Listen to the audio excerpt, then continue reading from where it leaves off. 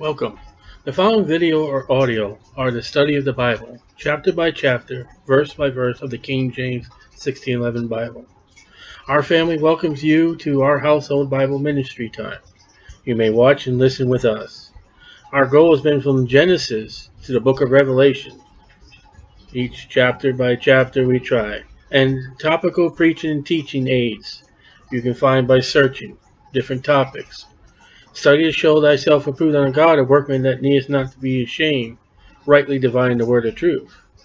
Come and appreciate the word of God for our spiritual growth, our development in the word of God by these lessons. Please feel welcome to upload and share our Bible study with family and friends.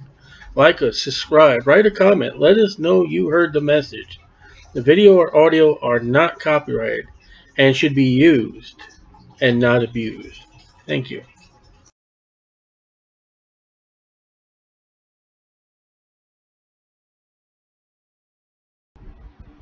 2 Peter chapter 3. This second epistle. Oh, there's another one. We read it. Beloved, I now write unto you. So the first epistle is written to the strangers that are saved. This is the follow-up on that epistle. In both which I stir up your pure minds by way of remembrance. Again, we saw that last night. We got to remember. We know, but we forget. So we got to be brought to remembrance.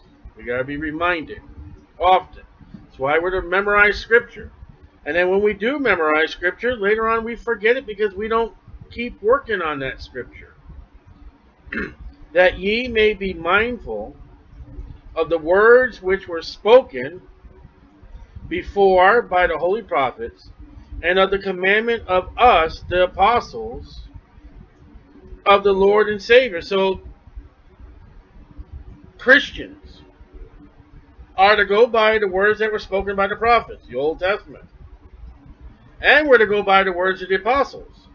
He's chapter 1 of 1 Peter. Chapter 1 of 2 Peter. They are saved individuals. And we read and study the prophets, and we study the apostles' writings. He didn't say anything about the law. Now, we do read the law, but we're under the prophets, because you know what? There are prophecies that have not happened to Jesus that will happen. But the law, we're not under the law. Knowing this first. All right, the word of God, the prophets, and what the apostles are saying. Knowing this first, there shall come in the last days scoffers, walking after their own lusts.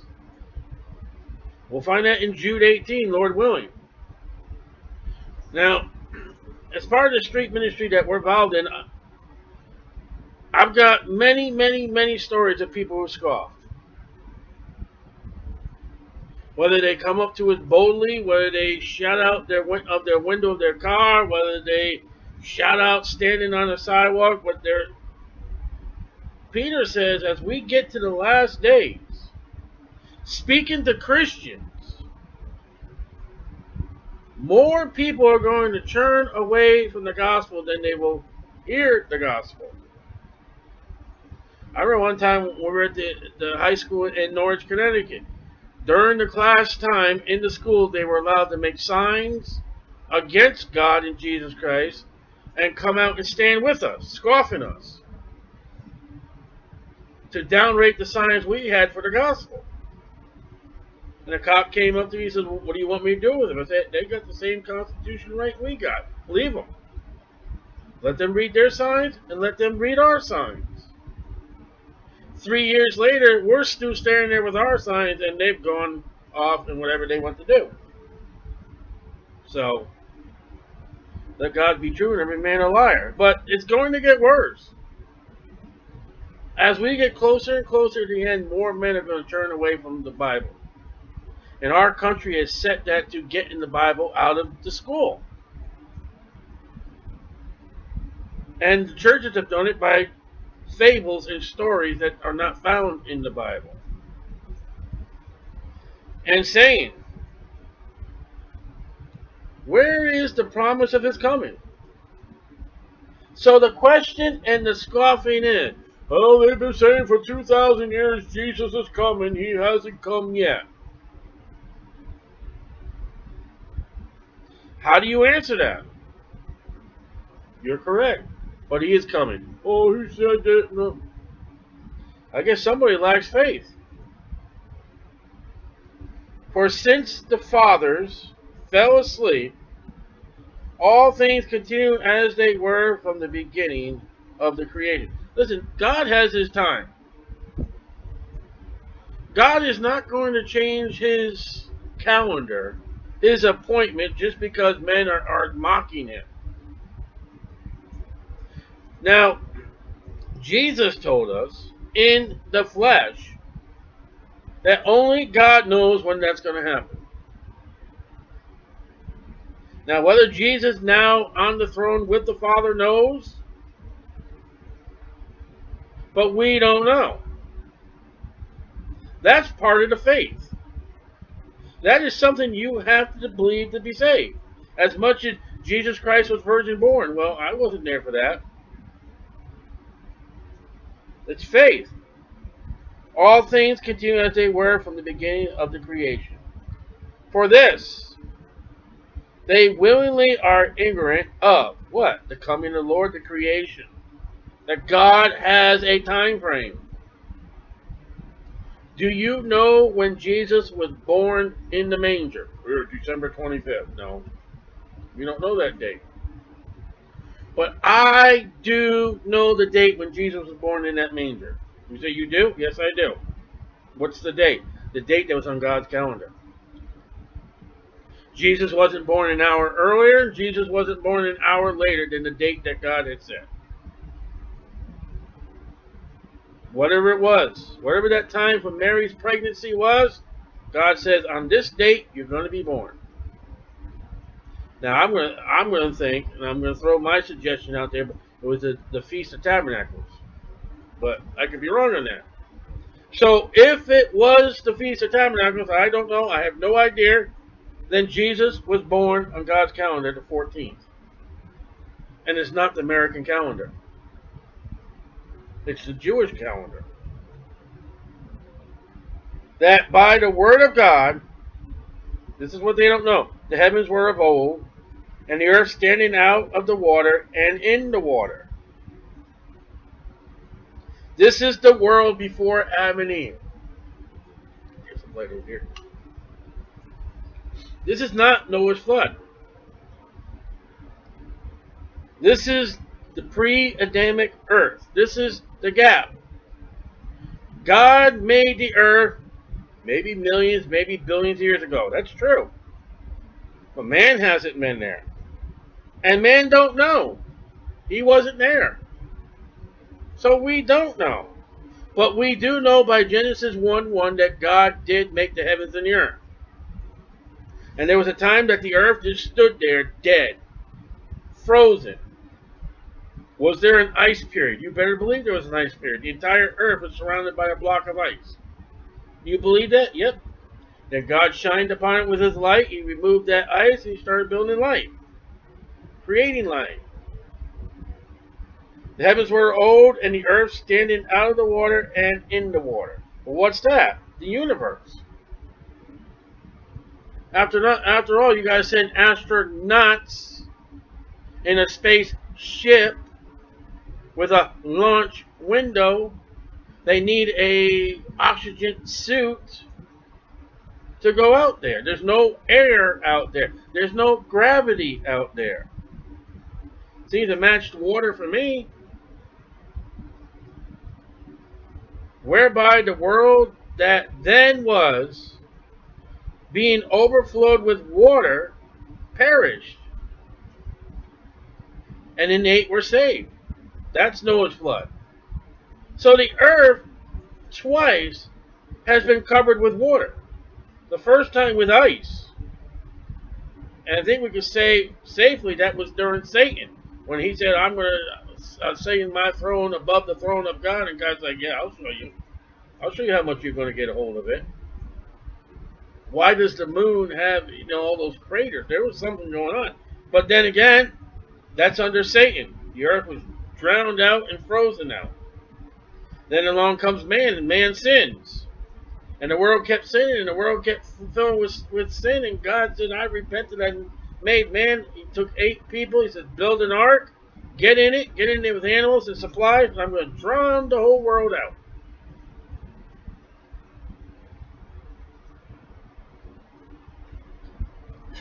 But the heavens, plural, and the earth, which are now, today,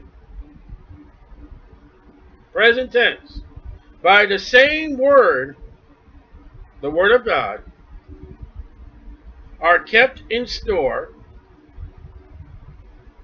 So the earth today, God's keeping it.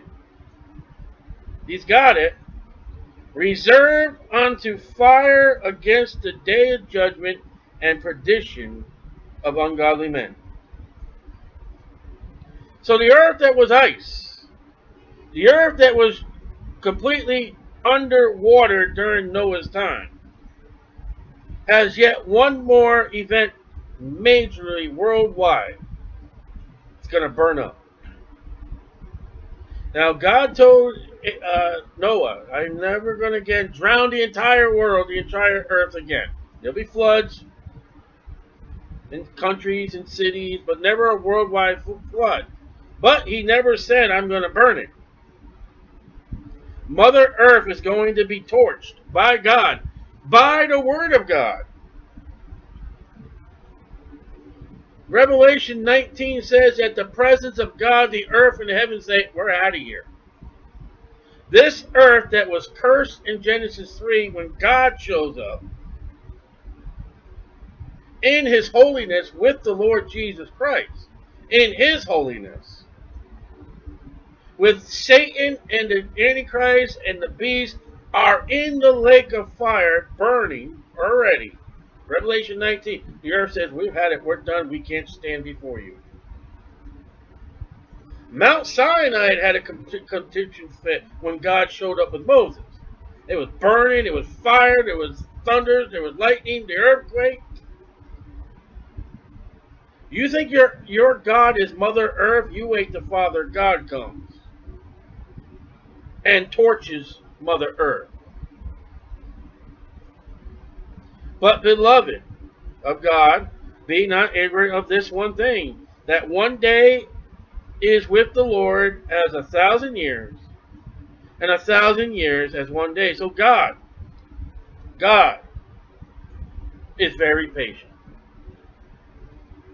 24 hours for us is 1,000 years for God. That's what it says. When you got that on your calendar, and then you're going to date God by a Roman calendar of 365 days. Oh, we got to throw one day, what, every 4 years? The Lord is not slack concerning His promise, as some men could count slackness. Oh, God, when's He going to come? He didn't come, so He's not coming. God's not slack. God's got plenty of time. But why has not God come like He said He would? But is long suffering to usward, not willing that any should suffer. Not willing that any should perish, but that all should come to repentance. The scoffers who say, where is Jesus? He's waiting for you to get saved. He has not come yet, because if He were to come, you would go into hell. That God that you are scoffing loves you so much, He's saying, you're just a fool. I'm not going yet because someone needs to get saved. Someone is going to get saved.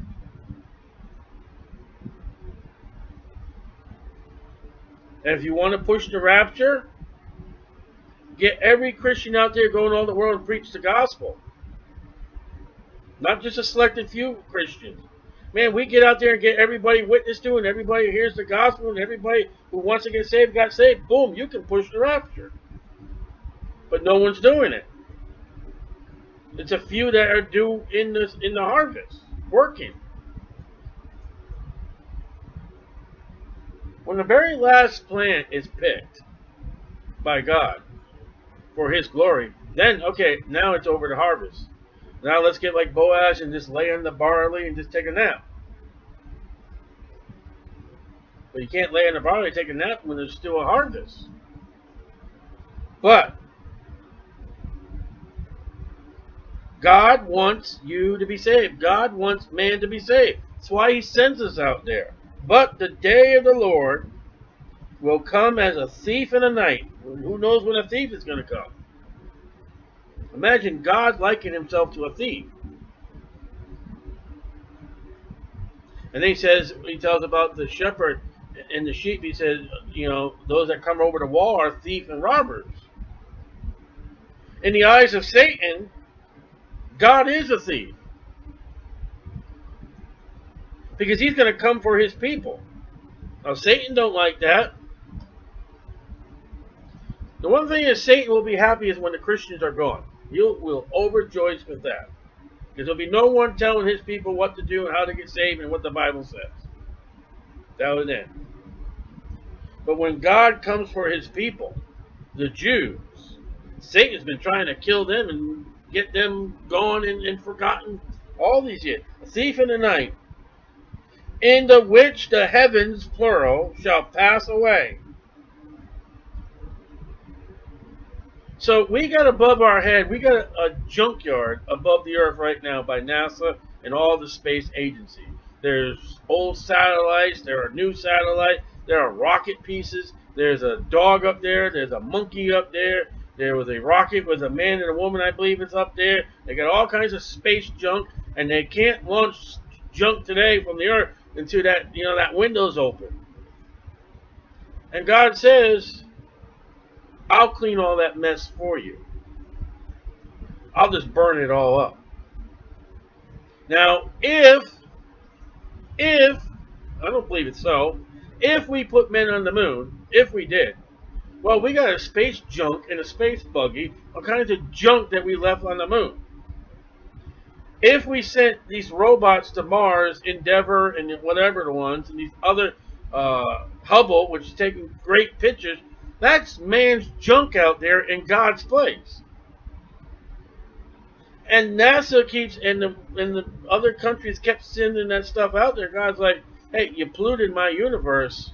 It's a cursed universe. With a great noise, it's going to go kaboom and go goodbye. Let's save Mother Earth. Why? God's not. God has no future plans of saving this planet. In which the heavens shall pass away with a great noise. I wonder who's going to hear that.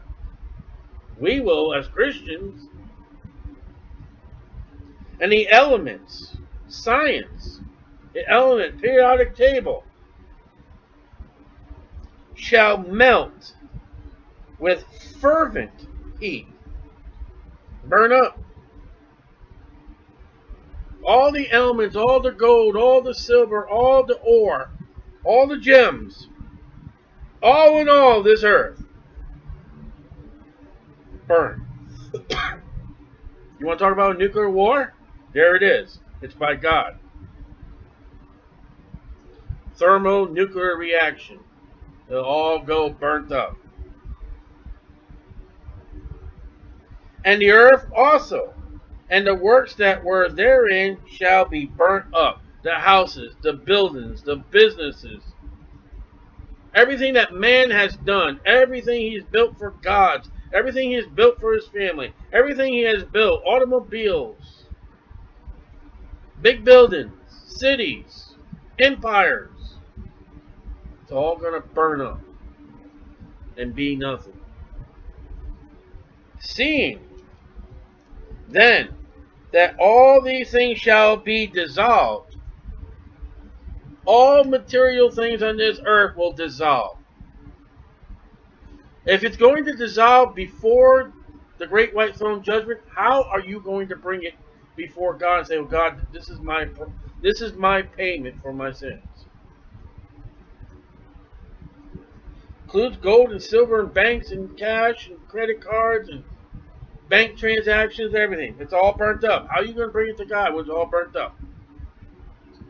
Because after that, Revelation 20, then death and hell gave up the souls that were in them. Shall be dissolved.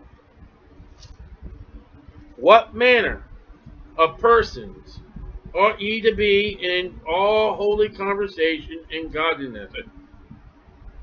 What kind of person are you going to be? What are you? Who are you? What are you doing? You better be holy. You better be godly. We read about that in the previous chapter. What are we supposed to be doing? Looking for and hasten unto the coming of the day of the Lord. Paul says, Titus 2:13, waiting and hasten for the blessed hope, the coming our great God and Jesus Christ. Scripture, Peter and Paul looking for the same one. But people are scoffing. Even churches today are not looking for Jesus no more. Coming day of God, that's the second advent, wherein the heavens being on fire shall be dissolved. Now the day of God, that is beyond Jesus. We know Jesus Christ is the God judgment of the great white throne judgment.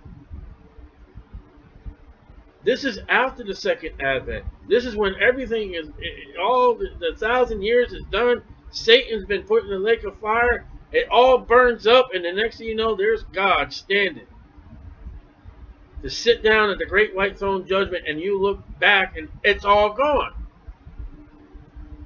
And when you have a soul of a man standing before God, the great white throne judgment, if everything burns up, if everything melts, if everything is gone, how is that guy standing before God? There's nothing around him and there's nothing under his feet. He has nothing to stand on. If he looks around, all he's going to do is see angels and saints. There's nothing. He is standing before God naked, no clothes, no gold, no nothing. And his name better be in the Lamb's Book of Life. If not, God's going to take away, they call it gravity. How can you explain, they said there's no gravity in the universe. That's what they say. I don't know.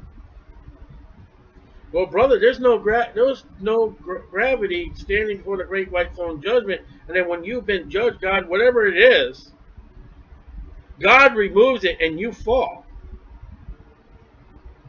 You fall into the lake of fire. That's it. That's all there is. After that, then comes the new heavens and the new earth. And death and hell is cast into the lake of fire. So that guy's standing there. There's nothing else but God and the saints. That's going to be an interesting day. Day of God when all are judged. Wherein the heavens being on fire shall be dissolved, and the elements shall melt with fervent heat. Peter repeated it. That's that's important. Don't you think man is going to stand a gosh, a gash, a gish, a goosh, when he stands before the God that he never worshipped and never had anything to do with, didn't believe in, kind of believed in, made up his own God, had his science, had whatever he wanted to do, standing before that God, and there's nothing else to make him, because it's all gone. There is no hope. Whatever man trusts upon this earth, whether it be money, fame, riches, whatever it is, movies, baseballs, whatever it is, stuffed animals, whatever man trusts in that's not God, he stands there before God and there is nothing at all. It's gone. And when the Bible says, prepare to meet thy God, you better believe.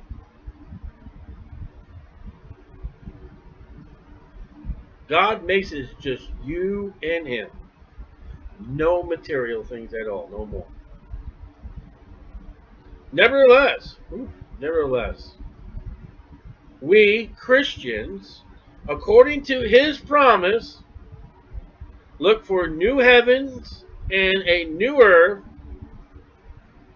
wherein dwelleth righteousness. Titus 2:13, Revelation. When that last person is judged at the great white throne judgment, and it's done, John tells us, I see coming from God, new heavens, new earth, new city, new Jerusalem. And in those places that have been made new, righteousness, no more sin, no more damnation, no more sorrow, no more pain. Once that last person is judged and that last person is cast off in the lake of fire, God says, okay, now let's make it new. Let's make it righteous now. Let's make it all for my son. Wherefore, beloved, seeing that ye look for such things. So see, we're supposed to look for them. No matter if scoffers scoff you, you keep looking. Our present living is to look for Christ. That is to be our source, our motive. Look for such things. Be diligent, that ye may be found of him in peace, without spot, and blameless, daily, if not hourly, repentance. Peter said, listen, when you are found of Christ, Peter is looking for Jesus in his time. Peter is now absent from the body and present with the Lord. He's a true Bible believer today. And he writes to us. The Holy Spirit speaks to us. When Christ comes, if he comes in your time, be without spot and blameless. And account that the long sufferings of our Lord is salvation. Yeah, the Lord has not come. My grandma always used to say, the Lord would come in her time. He didn't. It's because someone needs to be saved. Had the Lord come before April 24th, 1987, I was saved the 25th. Had the Lord come before the 24th or before then, I would have been lost in hell.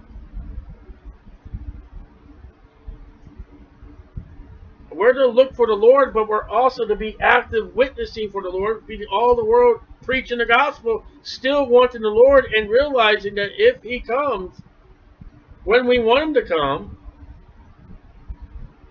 it'll be 7 years at least, the tribulation period. You say, what do you mean at least?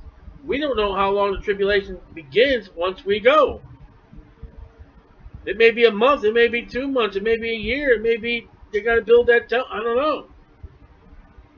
But I know one thing.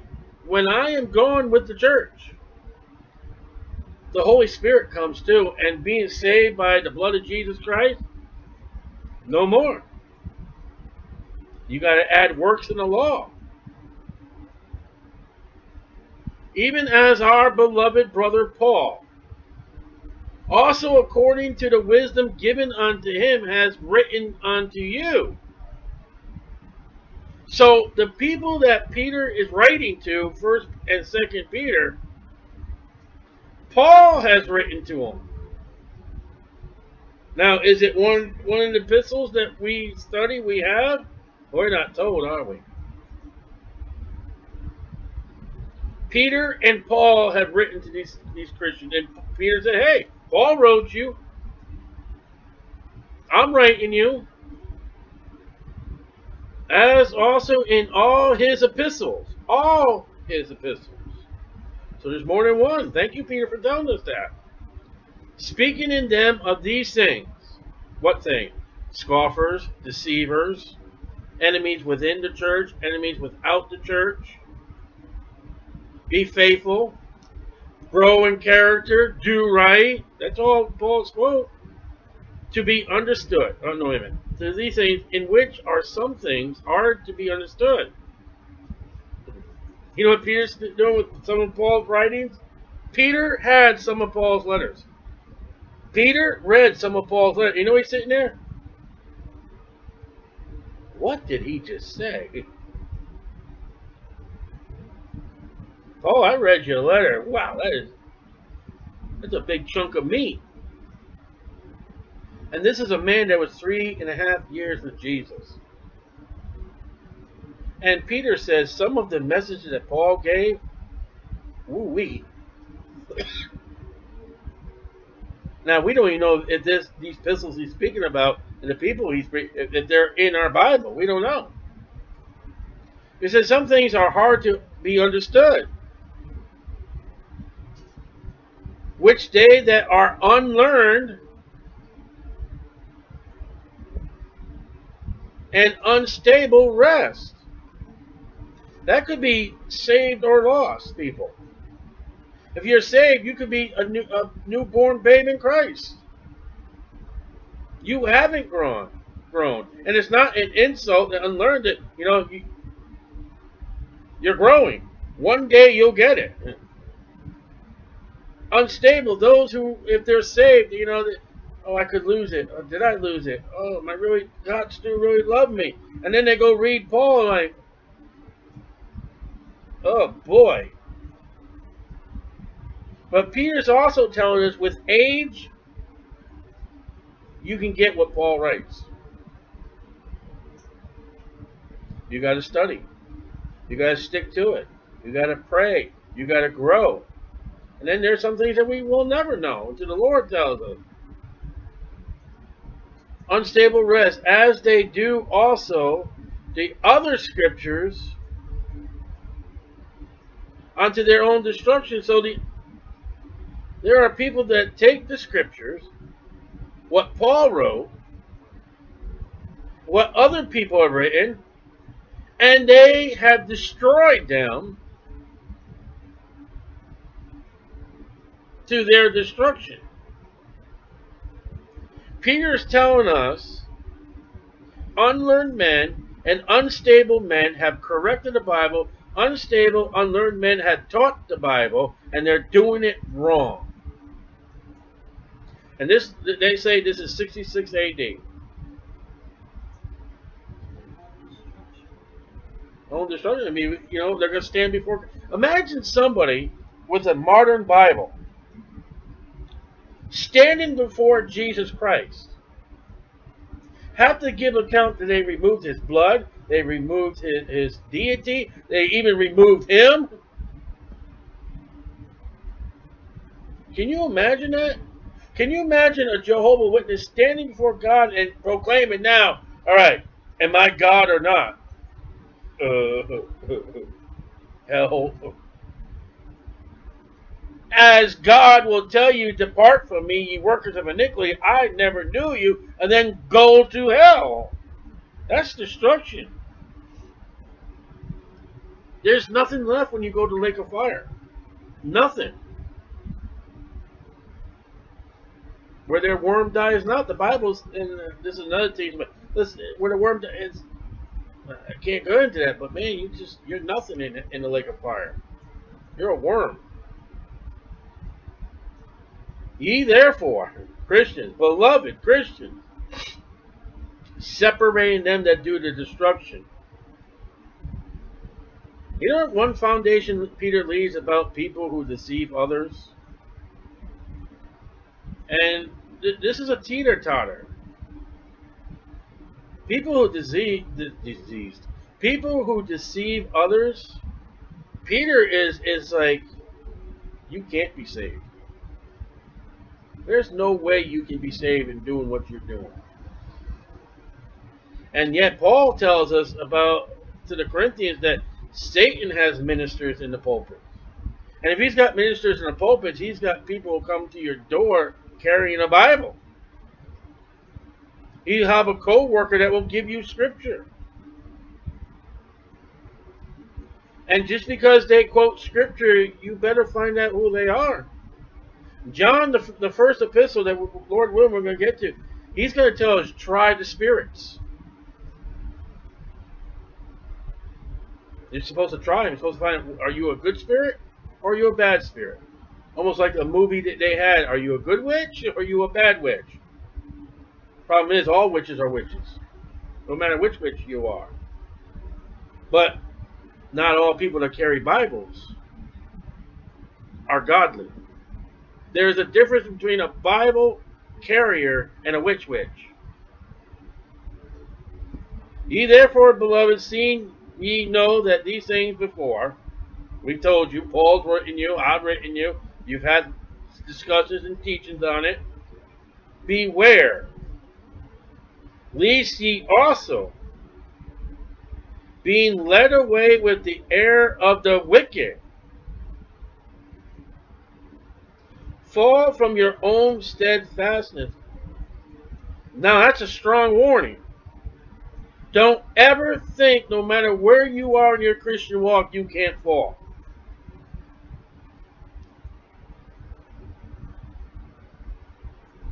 I can almost count on both hands, maybe more, people I have met through the years being saved in their prideness and their boasting of their position in Christ, and they've fallen. And I pray for some of them, I know, but it looks like they can't even get out of the hole they dug. Don't you ever think you are in a position that you'll never fall. You might as well just have someone smack you in the head with your shovel and then hand you the shovel because you're going to go for a fall. We are not completely in perfectness until the day we die or rapture. At that point, then we can say we're never going to fail again. But until then, Satan will be waiting for you to say something like that or think something like that. Because if you pop that into that little pea brain of yours, if you say that to somebody, don't you think that Satan will be accusing you before God right away? Let me at him. And you know what Job's trouble was? The reason why I brought that up? We find out later on Job was self-righteous. I have not done this. I haven't done this to anybody. Look, I treated everybody well. Got a little self-prideful there, Job. And Satan kicked your butt hard. And we read in Hebrews that if God's our Father and we're His children, and we start misbehaving, I don't want to be chastised for pride. It'll hurt. But grow in grace. Amen. And in the knowledge of our Lord, and look at it, there's the knowledge again. Peter is telling us, know the Lord. Know Jesus. Know the Scripture. K-N-O-W. That is no Pope. Know of the Lord and Savior Jesus Christ. To Him be glory both now and forever. Amen. And then we never saw him marry. How's that? Peter lifted up Jesus Christ and gave us authority on Paul's writings. And Peter has told us, grow, grow, know, grow. And be careful where you stand, lest you fall. Great advice, Peter. And almost like your book just ended too. When I reviewed this today, I turned the page like, we're done already.